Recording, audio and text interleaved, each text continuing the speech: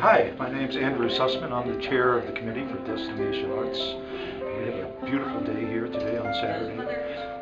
We have converted 7 vacant buildings into full-fledged art galleries and another 9 storefronts, all filled with art from some of the best artists in the country. There's music in the square, music along the street, there's children's programs. There's a book reading today.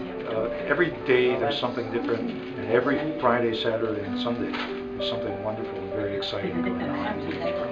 So please come and join us in Destination Arts. Go to the artsalliancegw.org. There's a website for more information.